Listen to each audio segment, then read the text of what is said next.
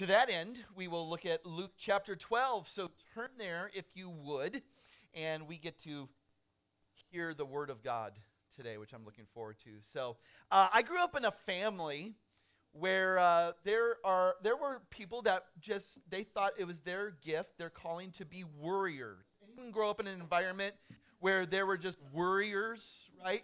People ask me, Scott, did you play football? I go, nope, Mom didn't let me. Why? What if you break a bone? I grew up, I didn't ride dirt bikes. Why? Well, what if you get into an accident? I didn't grow up in an environment that fostered liberty in exploring lots of cool, fun, boy, guy type stuff. Why? Because Mom was always there going, well, what if? What if this happens? What if that happens? And you know where she got it from? She got it from her mom, my grandma.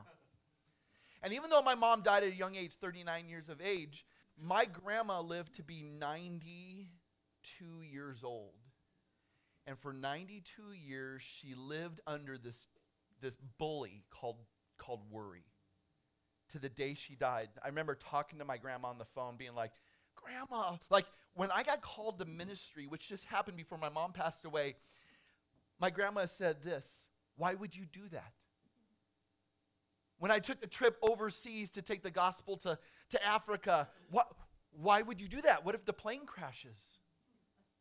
What if you get killed? What if there's terrorism? And my grandma lived under this cloud of worry all her life. Does anyone have like someone like that in their lives? But let's not point the finger and act as if we don't deal with worry in our own hearts. Right? We all deal with the worry, the what ifs. And we have this sense of worry hanging over us, and it debilitates us. It hinders us. It stops us. And oftentimes we worry about things that probably are not even true.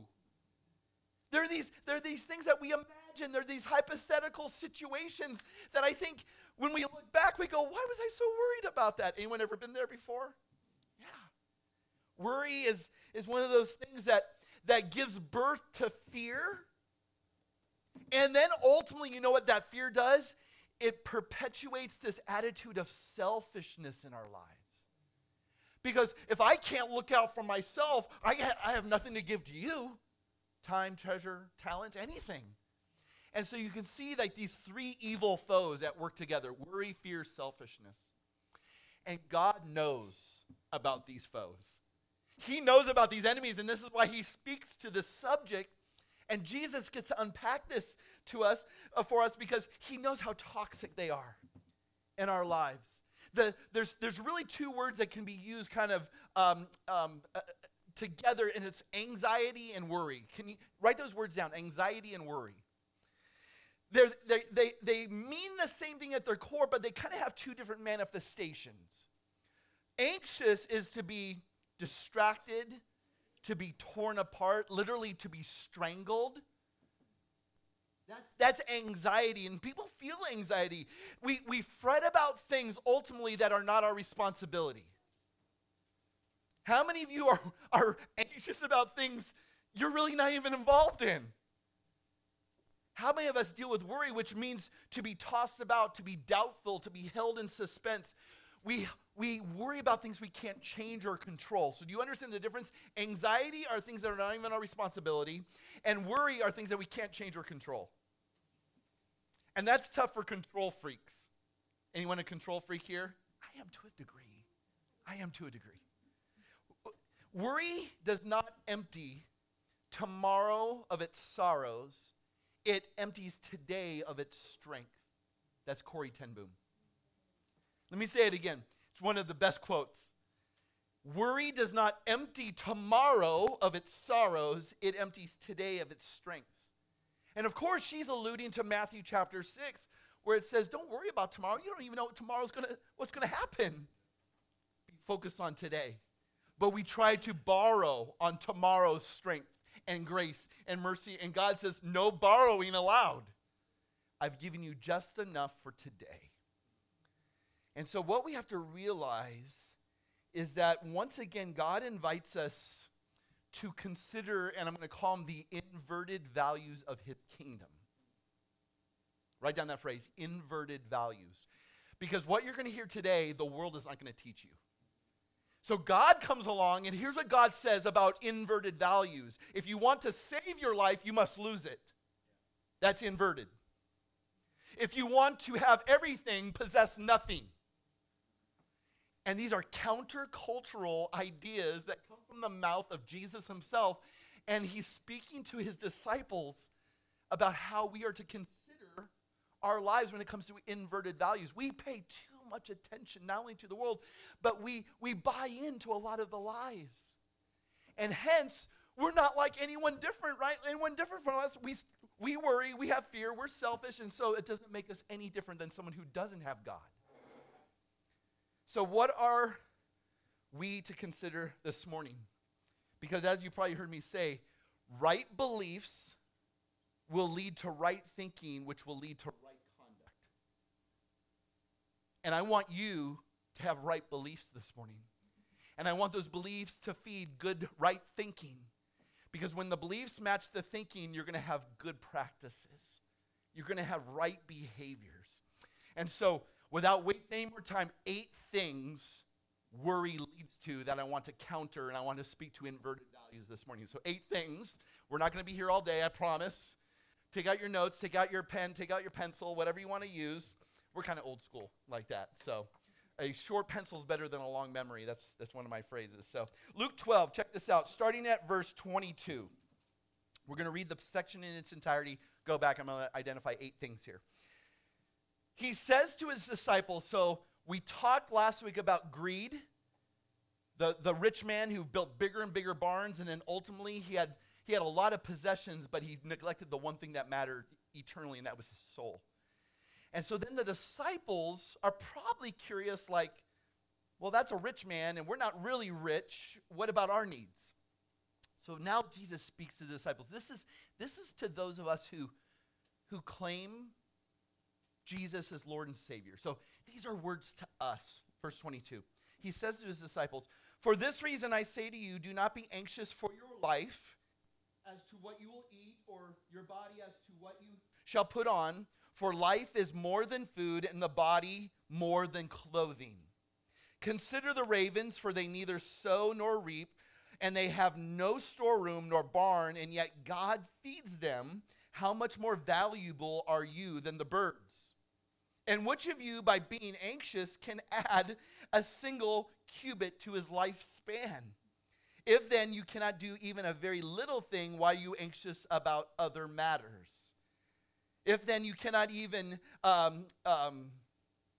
consider the lilies, verse 27, how they grow, they neither toil nor spin, but I tell you, even Solomon in all his glory did not clothe himself like one of those.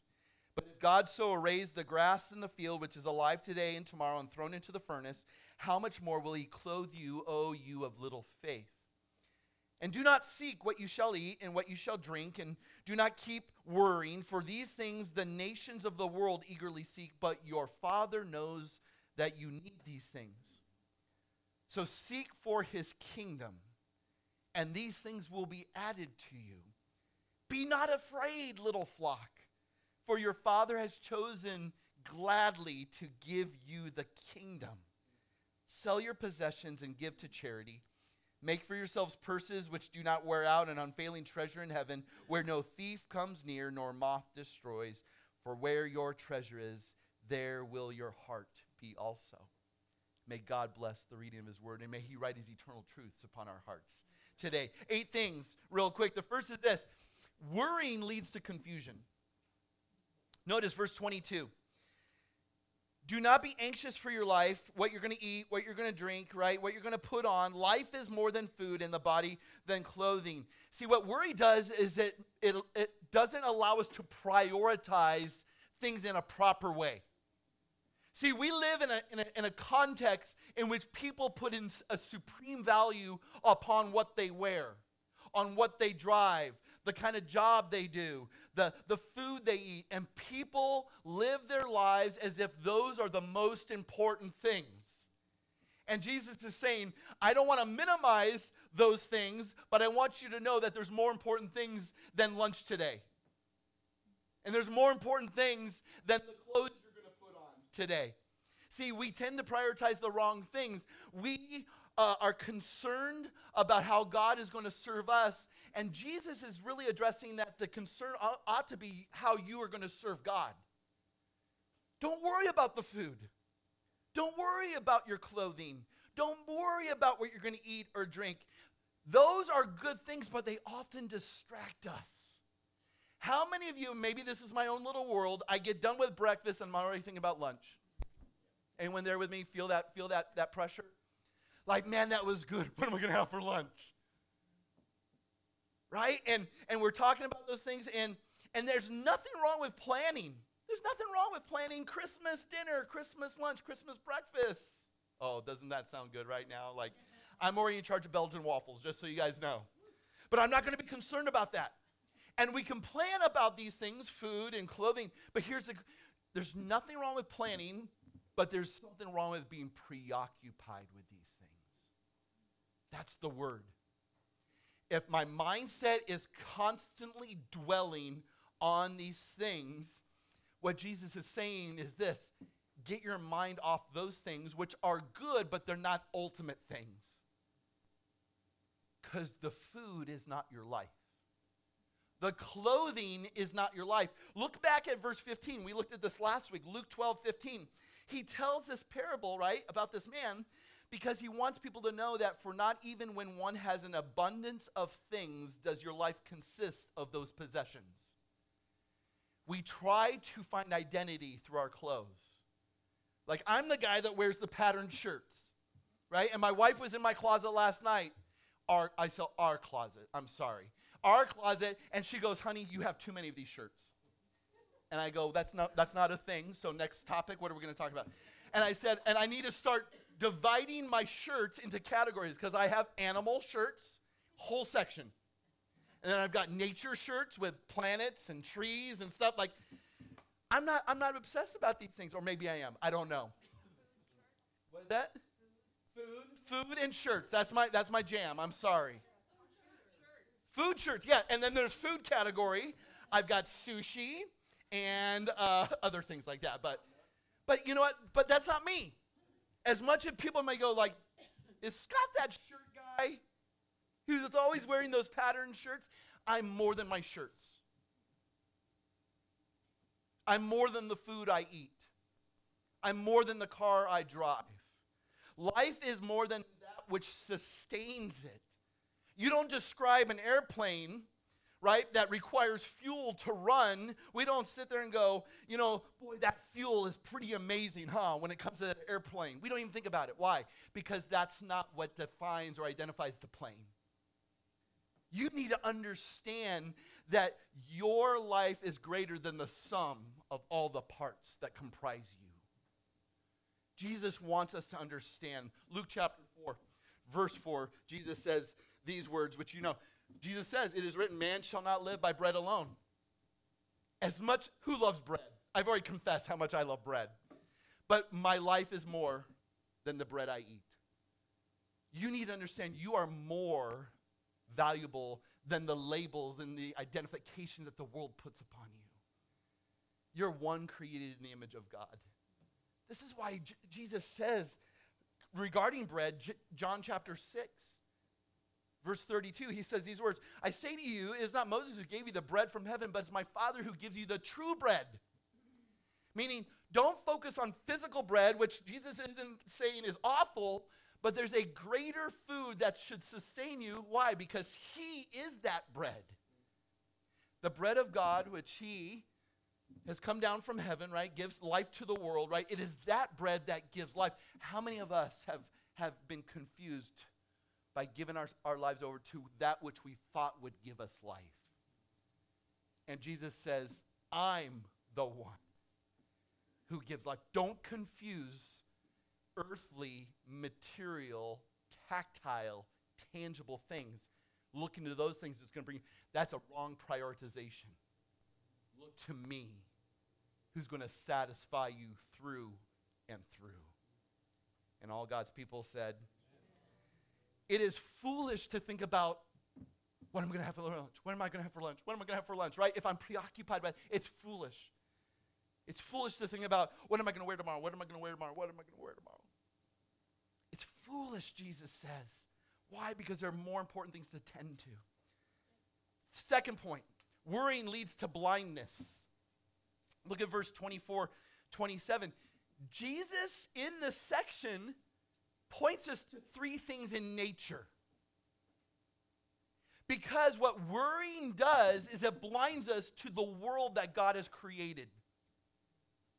Consider the ravens, consider the lilies, consider the grass. Right? Jesus says what worrying does is it forces you to focus inward on what you don't have. It focuses on your heart and feeds discontentment. And what you're missing out on is a world that God has designed that not only does he sustain, but he provides for. I don't know about you, but during the COVID times, that's how we're going to look back in history on these moments. Oh, those COVID times. You know, it's been one of the most freeing things so that my heart, your hearts, don't become captive to worry and fear. It's just getting outside. Getting outside. I take my kids are like fighting, like, it's like, all right, we're going on a hike, and they're like, no! Like as if the hike's the worst thing. But once we're outside, all the crying stops, all the fighting stops. Why? Because it's like you're immersed into a world where we are reminded, knowingly, unknowingly, that there's a God who says, I've clothed the mountains, and I've clothed the cacti, and I've clothed the birds, and I've clothed the clouds, and everything is my creation. We don't walk out into the world and go, this place is ugly. We walk out into the world and go, this place is awesome. But worry doesn't allow us to see the beauty of creation. This is why Christ continues to point back to creation. We must stop and look around to birds that are, the ravens were considered unclean. Even the unclean animals God cares for. The grass that, I just mowed the grass the other day. It's short-lived. It grows, I cut it, I dump it, it's done. But God still says to us, consider who I am. And are you of not more value than the birds? And are you of not more value than the lilies? Are you of not more value than the grass? See, security comes from a relationship with God, not by the stuff we own. Security comes not by what we can buy and what we can possess, but who owns us. It's not what God gives to us that's key. It's who God is to us that's key. Stop and consider that. I love this idea. We, as believers in Christ, there's a double paternity when it comes to God. Double paternity. He is not only Father Creator, He is also Father Redeemer. Think about that. Not only have you been created in His image, you have been saved by His grace. Oh my goodness. And what are we worried about? You have a Father who has doubly blessed you. He's not only brought you here, He has saved you here. And I think that is an incredible, incredible gift of grace from His hands. Point number 3, worry leads to laziness. Look at verse 24. Consider the ravens. And Jesus has talked about birds before. Remember the sparrows? I'm wondering why does He mention vultures or condors or parrots? But He wants you to know something, right? Like, consider the birds. I have never seen birds sit down at a table, draw out a blueprint, and think about their week ahead. Okay, so honey, this is what you're going to do tomorrow, and this is where I'm going to go. And the birds, they just fly around and kind of like, okay, pick this up, build this nest, provide this food, I've never seen a bird fly through the sky and drop dead from cardiac arrest. Why? Because the birds live today. Somehow God has wired them to just do what they need to do and be okay with that. See, Jesus is speaking to the disciples where they're thinking, Jesus, I still have to eat, right? How are we going to plan and prepare for these things? We're not the rich man who stored up the storehouses with all the treasure and possessions. What about us? And here's what Jesus says. Work, but don't work where it's going to bring about this planning that's going to cause stress in your life, this preoccupation. See, worry, it immobilizes us. Worry debilitates us, and all of a sudden, we're so busy fretting that we have no energy now to be productive. Here's what I'm going to tell you. You've got today. Live today to the fullest. You're not guaranteed tomorrow. But you know what? Live today. Live today. Whatever God has put upon your heart, whatever passions He's ignited within you, live for today and go to sleep tonight. And if you wake up tomorrow, just live for tomorrow. And then if you get up on Tuesday, which I hope we all do, live to the fullest on Tuesday. Jonathan Edwards, one of the greatest minds America ever produced, president of Yale University at like 20, 21. Amazing. He was the catalytic pastor during the Great Awakening. He made this list of resolutions. Like, I resolve to do these things, like convictions. Number one conviction. Edwards talked about, live today as if it was my last. Number one. Can I encourage you to live with that resolution in your own heart too? There's nothing wrong about thinking about tomorrow, maybe even praying about tomorrow, but don't be preoccupied with tomorrow. You've got right now. I've been with too many people at their deathbed where they are filled with regrets of things they didn't do and relationships they didn't foster. And I'm sitting there going, why would you want to live that way? Live today for the glory of God and the goodness of one another. And you know what? Tomorrow, if you wake up, repeat. Kind of like Groundhog Day for the glory of God. Repeat. The birds are an example. Man, they just are chirping, they're singing, and somehow they go to bed and they wake up tomorrow and they're still chirping. Why? Because they're focused on today. Learn from the birds. Number 4, worry leads to fruitlessness. Look at verse 25. Who of you by worrying can add a single minute, single hour, single day to your life? Right? Worry accomplishes nothing. No one can say to me and go, I've been on this trend of worrying lately, and let me tell you the good that's come out of it. No one has ever had this conversation. Right? I don't see Oprah touting this new book, this new best 10 steps to maximizing your worry, right? Like, yes! Can't wait to get my hands on that, right?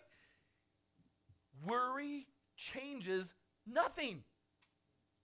Think about it. Worry is a fruitless activity. It is ineffectual. It gets you nowhere. It does no good. It doesn't reduce problems. Here's the only thing worry does. Creates more misery. It's the only thing worry does. If you live in the realm of worry, it only takes you deeper into this spiral of worry. And when you go deeper into worry, stress goes up. It's kind of like those pulleys with weights on them, right? You pull, worry goes down, deeper and deeper. You're in this worry spiral. Guess what goes up? Stress. And the two work hand in hand. Every time worry pops up, in the moment that it does in your heart, here's what I'm going to encourage you to do. Place that moment, that worry, this concern, and ask God, what do you want me to learn right now with this situation? Because when worry appears, it is not your strength that you're to focus on. It is God's strength. When worry appears, it's not your possessions that are going to get you out of this. It's God's providence.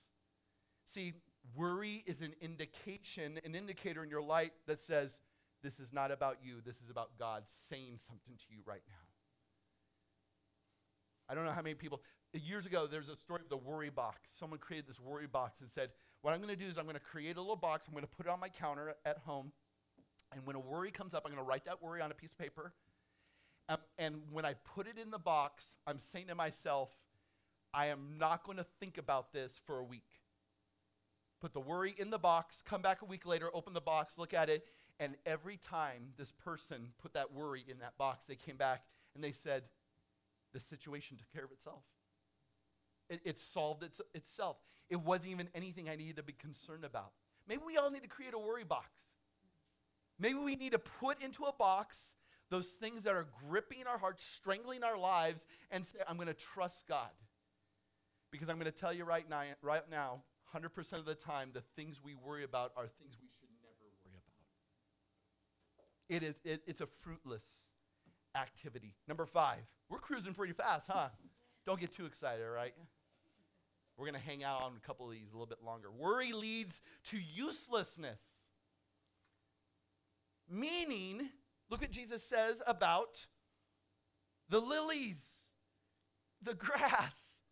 I've turned into one of these people I never thought I'd turn into. Like, look at that flower. Like, I was never like that in high school. I probably would have been beat up pretty bad.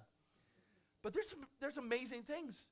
There's amazing, I think my kids can sit there like, look how yellow those flowers are. Like, Dad, keep your eyes on the road, right? Like, look how purple, look how green, look how.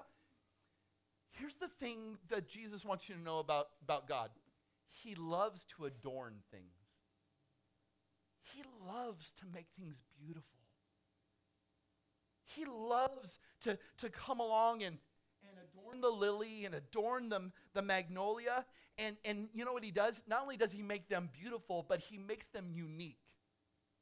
I don't even know. You know how many different kinds of lilies there are in the world? There's like 150 different kinds. One literally was just discovered the other day in Madagascar, and they called it the ugliest lily ever. And it's pretty disturbing, but guess what? It's unique in its own way.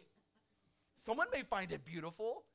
How many different types of birds and flowers and this and that? See, God has this way of taking things that he has created and said, I'm going to put beauty upon this. I'm going to create this uniquely. And you know, Jesus says, look at verse 27. He says, see how they grow, see how they neither toil nor spin. They're not at their sewing machine. They're not crocheting anything. Even Solomon, richest, wisest man ever, could have afforded any robe, any tunic, any toga, any beanie, any shoes.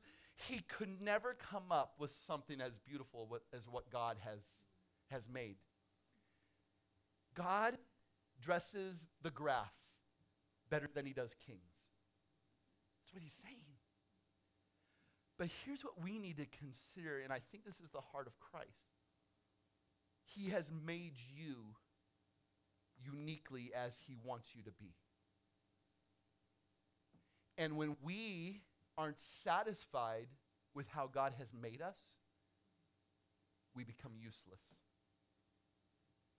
You need to hear this. God has made you to be you, not somebody else. The power of influence is powerful. That we are bombarded with images and advertisements of this is what you should own, this is how you should look, this is how you should dress, this is how you should talk. And you know what? That's not beautiful and unique. You know what that is? That is a world of uniformity that becomes boring.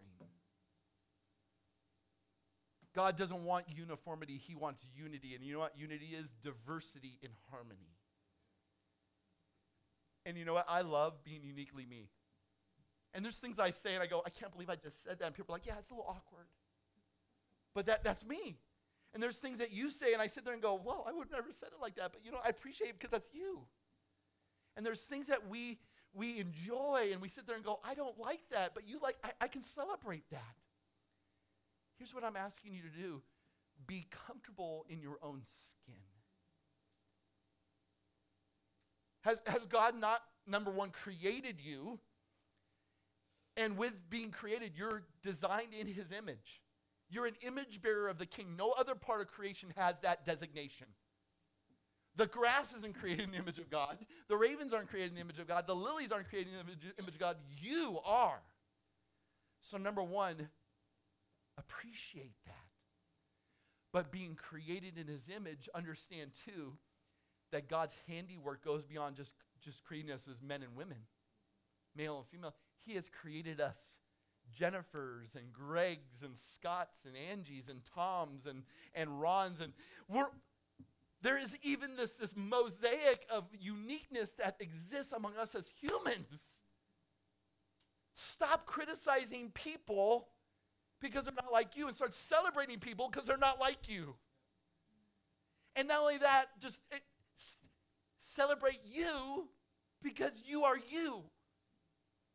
Right? I know too many people who are like, I'm gonna go out and get this cosmetic thing done, and I'm gonna go get this changed, I'm gonna go get this changed, but I'm sitting there going, why? Just stop and just live in your own skin and accept the fact that, because here's what God wants more than anything. He doesn't want you to change your appearance. He wants you to utilize who you are for his glory and his kingdom. We get bogged down by what we don't look like and what we don't have, and you know what that means? We become useless for ultimate kingdom purposes. Because God's not going to say to me, so how come you didn't get that nose job when you were really bothered by that? How about the breast augmentation? How come that didn't happen to you? God's not concerned about your exterior. He's concerned about your interior. And when you ultimately die and meet him face to face, you know what you're going to be held accountable for? Your soul. And there's no surgery, augmentation, anything you can add to your soul other than the work that God wants to do in it right here, right now. So become useful for the kingdom. Please. Because here's what bogs us down. I want you to write these two words down, and let's just be honest. And I mentioned this earlier on in my message. What if? Write those two words down. What if? What if I'm not pretty enough? What if I'm not intellectual enough? What if I'm not successful enough? What if I'm not spiritual enough? What if I'm not sexy enough?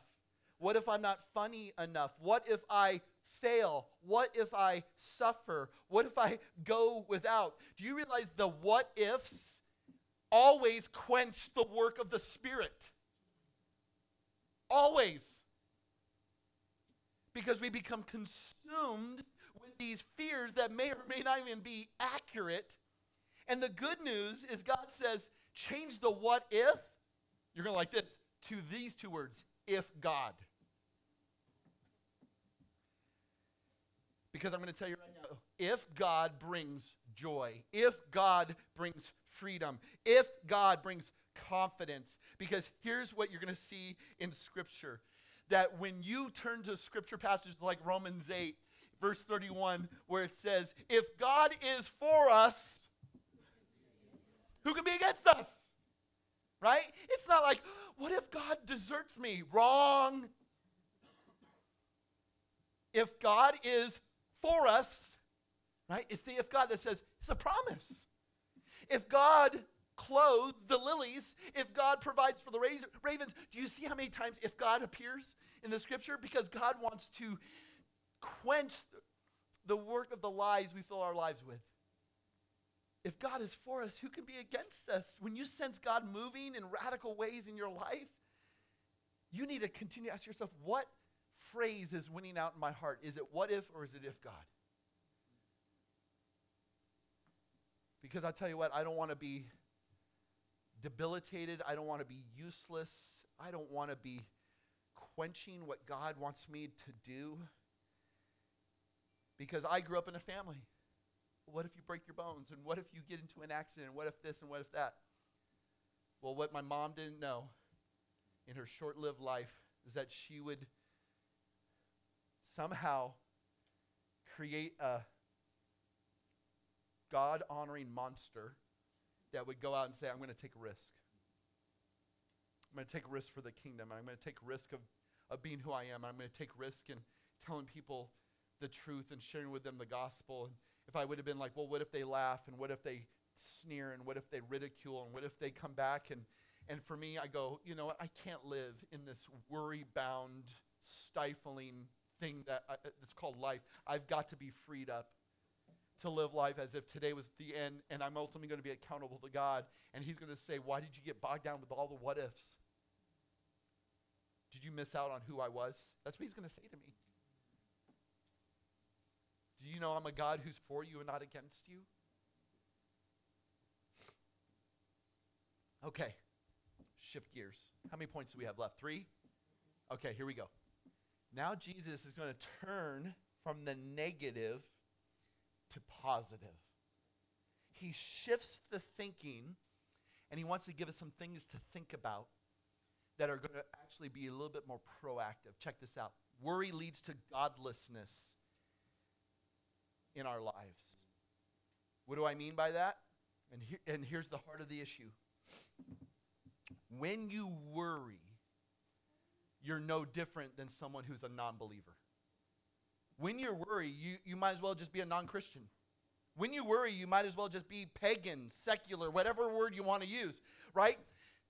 Worry is what people do who don't have God.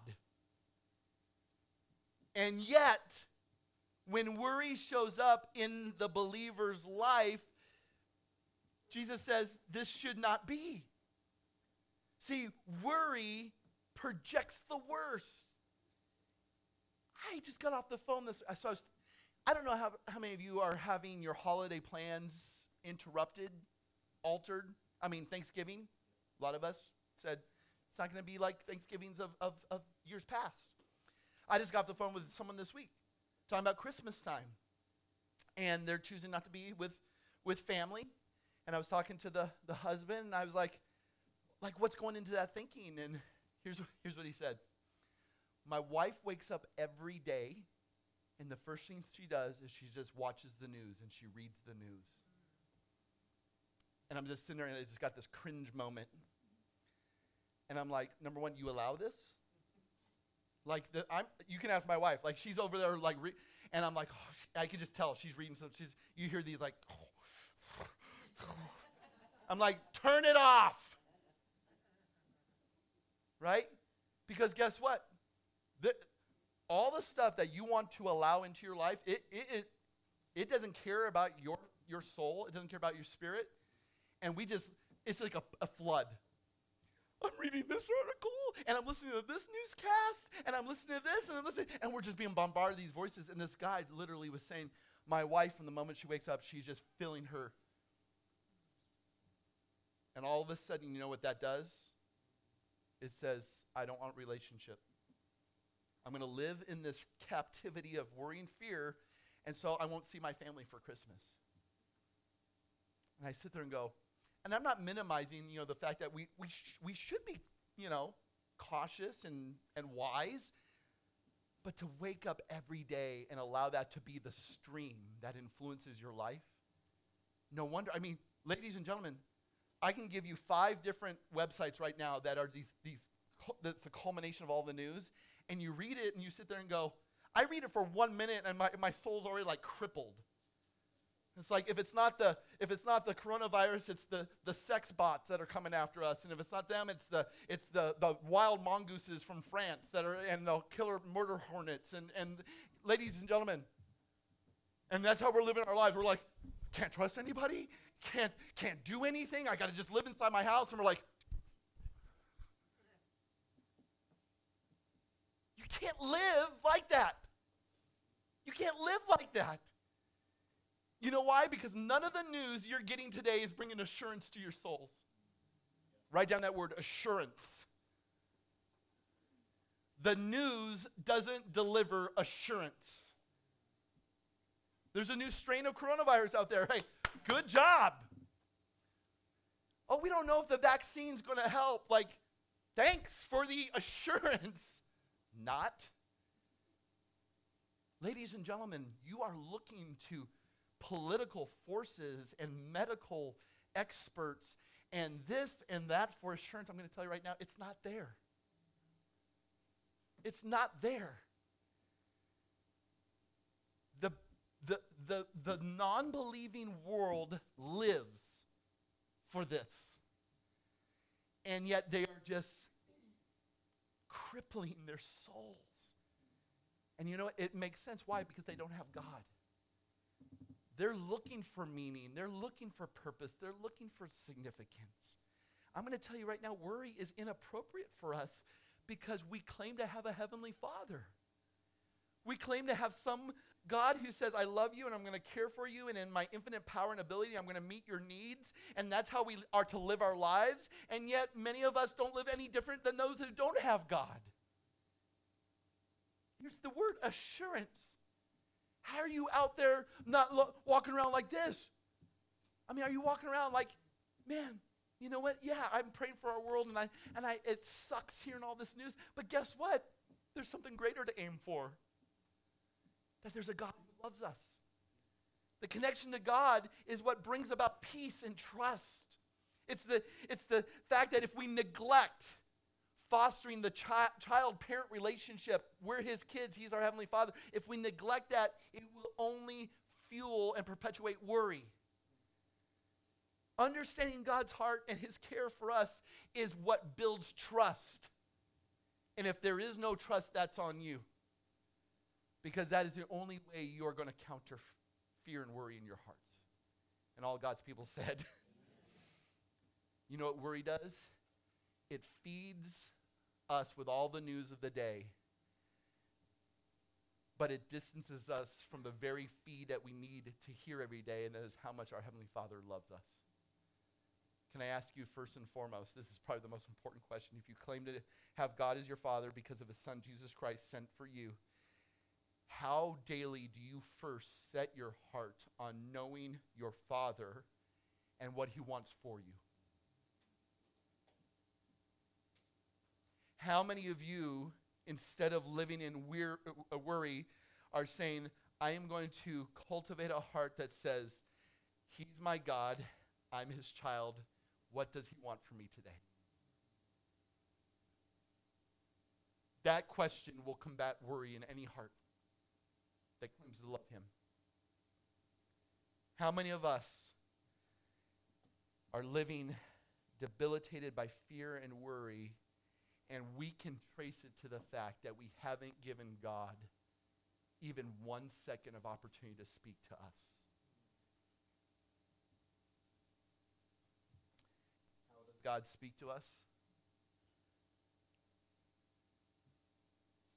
The grass withers and the flowers fade, but the word of God stands forever. You who are anxious, Philippians chapter 4, verse 6. If you're anxious about anything, don't be. Well, that's easy. But you're to substitute it. See, the problem is we sit there and go, I'm just going to tell my heart not to be anxious, not to be anxious. Oh, don't worry, don't worry, don't worry, don't worry. You can say that mantra 24 hours a day. It's not going to change anything. You have to substitute it with some other activity. What's the activity? With prayer and supplication, with thanksgiving, let your requests be made known to God, and the peace of God that transcends all understanding will guard your hearts and minds in Christ Jesus. Christianity is not passive. Christianity is not reactionary. Christianity is all about cultivating a relationship, because relationship with God will always counter fear, worry, selfishness, everything we're talking about. And what we do is we say, I'm not going to sit in this cauldron, this stew, this mire of just fear and worry and what's going on in the world. But what I'm going to do is I'm going to focus on my relationship with God, because that is eternal. And so instead of being anxious, I'm going to pray.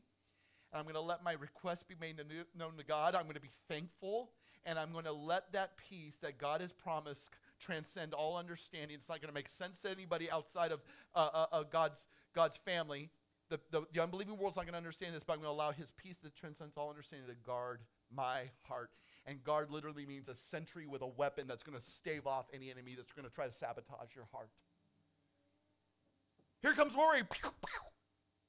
We need a video game like that. I can tell my boys, like Call of Duty Jesus Ops, right? Like, there it is. He will stand as a sentry, and when you cultivate a relationship with him, you let him be the fountain, the wellspring of who you are on the inside. Because without that, you will be sabotaged. That's why in verse 8, it's not up there, Philippians chapter 4, verse 8. Don't be anxious for anything, but with prayer and thanksgiving, with supplication, with thanksgiving, let your requests be made known to God, and the peace of God that transcends all understanding will guard your hearts and mind in Christ Jesus. Therefore, set your mind on things. Let your mindset be on the things that are pure and honorable and excellent and holy and worthwhile. A mind is a terrible thing to waste. But when it's spent on meditating on who God is and what God has done in his word, you have nothing to be concerned about. And all God's people said, woo! 2 more, here we go. Worry leads to discontentment. Worry leads to discontentment. Concentration is to be on kingdom matters. Mindset, set your mind on God's kingdom. Seek first, priority, God's kingdom, and all these other things will be added unto you. Look at verse 31. Seek his kingdom. But back up. So the nations, right? They seek all the possessions, all the food, all the clothes, right? But your Father, so relationship, knows what you need. So therefore seek his kingdom. And these things shall be added to you. Do not be afraid, little flock. Only time in the New Testament that phrase appears. Isn't it cool? You're part of God's little flock. Which means you're a sheep, he's the shepherd. Which means he's smart, you're not. Let's be honest. We end up upside down, bloated, flies infesting our nose, wandering off, not following the word and will of the shepherd. And what does the shepherd do? Leaves the 99 and goes and gets the one. How many of you have been the one before? Amen. We're in good company with each other. Oh, you of little flock, look at this. Do you not understand that the Father has found great pleasure to give you the kingdom? No Christian can ever say, God hasn't done anything for me. You know where discontentment comes from? From the heart that says, God hasn't done anything for me. Discontentment comes from the place where it's like, God has withheld. He doesn't hear my prayer. He hasn't given me what I wanted. He hasn't given me what I've requested. Here's the problem. We continue to try to find satisfaction in lesser joys. May I speak about a guy named Dr. C.S. Lewis? Who is that? Glad you asked. Here's what Lewis says. Our problem is not that we want too much. It's that we're satisfied with too little. Oh my goodness, you guys. If you have accepted the rule of God, right? He's king. It's his kingdom. We are his subjects. He's not a monarch that likes to keep his people in fear. There are monarchs out there like that. This king is not like that. Don't you know that he wants to give you the kingdom? If you have accepted his rule and you're going to live now in conformity to that rule because you know that his rule is best, the difference then becomes what we think we need and what we really need. See, what we need most is the kingdom of God. Full stop, period. Think about it. Our greatest need is God's kingdom. Write down that phrase, God's kingdom. When it comes to that non-believer at work that's worried because they're listening to all the news, you know, you could just easily say one sentence. You ready? You know what you need? God's kingdom. And they're probably going to be like, weirdo, idiot. That is the need of every human heart. God's kingdom. The neediest people in the world are those who don't have the kingdom of God. They're enslaved to the kingdom of this world. And this kingdom of the world gives nothing that ultimately satisfies.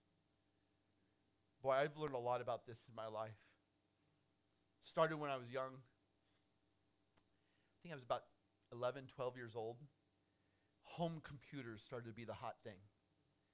And so this is going old school. So those of you that are, we went to this store called LaBelle's.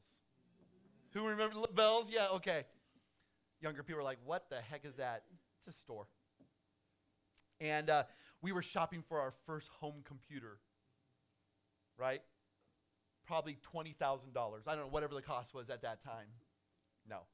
It was a Commodore VIC-20. Remember Commodore? They had like Commodore 64s, Commodore VIC-20. VIC-20 was like the economic, because my family, we didn't have a lot. But we wanted a home computer. And with the Commodore VIC-20 that we brought home, I bought a little book, Program Your Own Video Games. Because we were a cheap family. Mom was like, I'm not spending $20 on a video game. You can code your own. And so I remember the very night we came home, unpacked the computer, I opened the book, and it was pages and pages of coding to create your own video game. 6, 7 hours. I'm plugging in symbols and letters and numbers. And then at the end, 6, 7 hours, hit return, and the video game's going to pop up and you can start playing. Boop, return. Error. Doesn't say where. Doesn't say what line. Another couple hours spent looking, making sure everything was entered right. Because if you get one little thing off, it's error. You're not playing this. Can I just tell you what that set in motion in my heart? I was the most unsatisfied, angry, discontented 12-year-old, maybe in Arizona, maybe the world. I'm thinking to myself, I'm thinking program, oh, this is going to be so much fun. All my dreams are going to come true. I'm going to meet babes, chicks, whatever. I don't know what's going to do. But this is going to be the end-all, be-all. And I devote so much time and sweat and energy into this thing that in the end comes up error. And I wish it was a 12-year-old thing. I wish it didn't happen when I was 15. And I wish it didn't happen when I was 21. And I wish it didn't happen when I was 35. But you know what? It may not be programming a video game, but it's something else I'm trying to find contentment with. And no matter what, if it's not God, you're always going to come up with an error notification. And you're going to scramble. And you're going to like, what is it? Is it me? Is it you? Is it this? Is it whatever? And I'm going to tell you right now, if your ultimate satisfaction is not in God, it's going to come up an error every time. The things of this world were never designed to satisfy. They were never designed to rid you of worry. They were never meant to bring you joy. The problem is this. It's not that we want too much. It's that we're satisfied with so little. The Father wants, it is his pleasure to give us the kingdom. I mean, think about this. There is nothing that God desires more than to say, Greg, I want to give you the kingdom. Allie, I want to give you the kingdom. Tom, I want to give you the kingdom. And yet, we are so quick to say, that's nice, but I really want this. Error. I'm going to tell you right now, if you don't come to a place in your life where you realize you may not get what you want, but you're always going to get what you need, you're going to be a happy camper. I don't have what I want, but I got what I need. Right? The kingdom must influence every area of my life. The kingdom of God must influence my work, my play, my money, my relationships. Everything that I consider every single day must pass through the inverted values of God's kingdom. Why? Because his kingdom is a place where his pleasures exist. His desires for me exist. Philippians chapter 4, verse 19. You guys know this. It says this, my God will supply every need according to his riches and glory. Do you believe that? See, what you don't have is before this, Paul says, I'm going to encourage you to read this week, Philippians 4. Take 2 Philippians 4 and call me in the morning for your problem of worry. The promise is based on a premise. This is only true if you choose to live according to his kingdom purposes. This is not, I love how this is quoted so often, so widely. God doesn't give you a blank check and say, just go ahead and do whatever you want to do. That's not how God operates. On that blank check, there's an address. And it says, God, kingdom of heaven. That check is only valuable so much as it's drawn from the account of what ultimately matters. It's the same thing found in Romans chapter 8, verse 32. We already read it, right? Paul says this, he who did not spare his own son, but gave him up for us all, how will he not also with him graciously give us all things? We just saw every need. Now we see all things. Do you believe that? You can only believe it to the extent that you're willing to live for his kingdom purposes. This is not about you. This is about him. And his reputation is on the line. You're going to go out into the world and tell people you love Jesus and that you love God. Well, guess what? Your life is going to look different, or ought to look different. And when you go through the storms that we're going through, there's going to be an anchor, and that anchor is called faith. That anchor is called trust. It's rooted in God. And now you're going to have an opportunity to share the hope that's in you. You're going to give an account. That my God may not give me all that I want, but I tell you what, he's given me all that I need. And I'm good with that. Because he wants to give me the kingdom. Are you ready to live like this, you guys? You can't purchase the kingdom. He gives it to you. It is a gift. It is an act of grace. It's indication that he is our shepherd. He is our father. He is our king. He is our provider. He is our delight. And so Jesus says, let me just stop and give you one practical thing to do. Look at verse 33. Here's your homework. You ready? Go sell all the stuff you've been busy trying to hoard and buy. Here's the antidote. Here is how you fight worry and fear. Go sell your possessions and give it to those who need it. But what if? No. We've already talked about this. Jesus' principle is to take the very thing you're disposed to worry about and give it away. It's the surest way to break its control over your heart. The very thing that you thought, I'm going to give it away.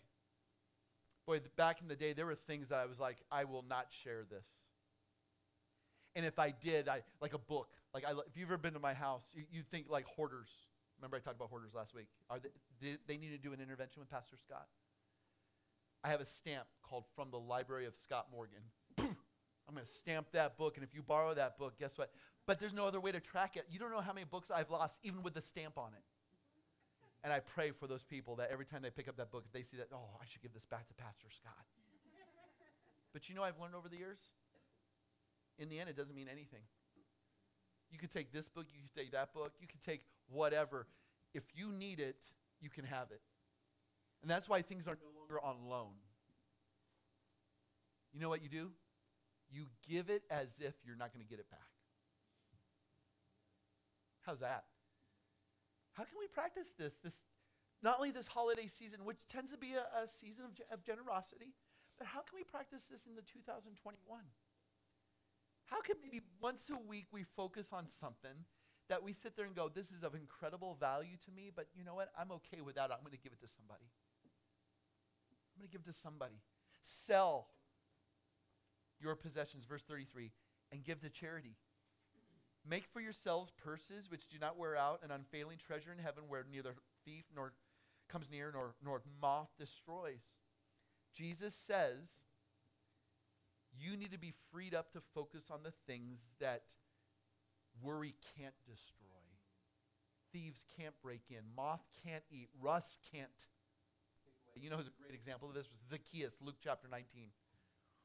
So we're in Luke 12. So we'll be there in 3 years to talk about Zacchaeus, but I'll give you a little preview right now. Zacchaeus was the money-hoarding, money-loving tax collector. who would charge an exorbitant fee on his services, and he bilked his own neighbors out of money. And Jesus sees him, and remember where Zacchaeus was when Jesus came? He was up in the tree. Because that's where people who are greedy and selfish, they live in trees, right? Ah! Ah! Zacchaeus, I see you up there. Get down here.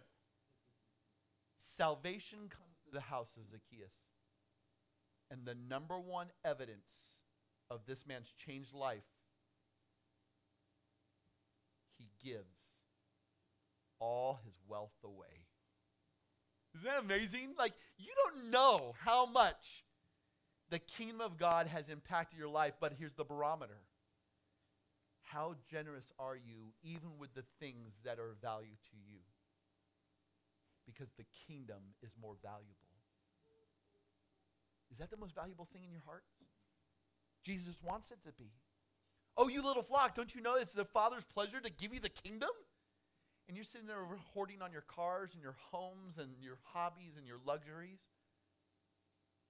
Become like Zacchaeus, who set his life in motion to give it all away. Because here's the question. Either you can choose to do it, or when you die, it's going to be done for you. But either way, it's going to be given to somebody else. Because you can't take it with you. That sucks, doesn't it? But it's so important. Last point. Worry leads to disappointment. Seek first the kingdom of God, Matthew chapter 6, verse 33, and all this shall be given to you. Where your treasure is, that's where your heart's going to be also. The reason we talk about this is I don't want you to be disappointed. Every day I meet people who are disappointed because what their treasure was not in line with what God's pleasure is.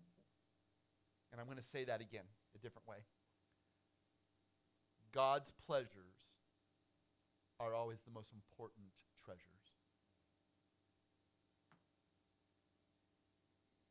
You know what you need? You need God's kingdom. You need God's kingdom because nothing else matters. There's going to come a day we're all going to stand before him and realize that there's one kingdom that will last forever. And I'm praying you treasure that. I'm praying I treasure that. I don't want you to be disappointed. God is not a God who disappoints, but he is a God who makes all of the things that we deeply long and yearn for come true. Things that possessions can't do. Things that hoarding can't do. Things that greed can't do. Things that worry can't change. And all God's people said, that's a hard amen, you guys. I know this. It's a hard amen. It's a hard message. Thank you for letting me keep you long. Keep you overtime. I'm not going to make up for it next week. It'll be long next week too. Let's stand. Let's pray. Father, whew.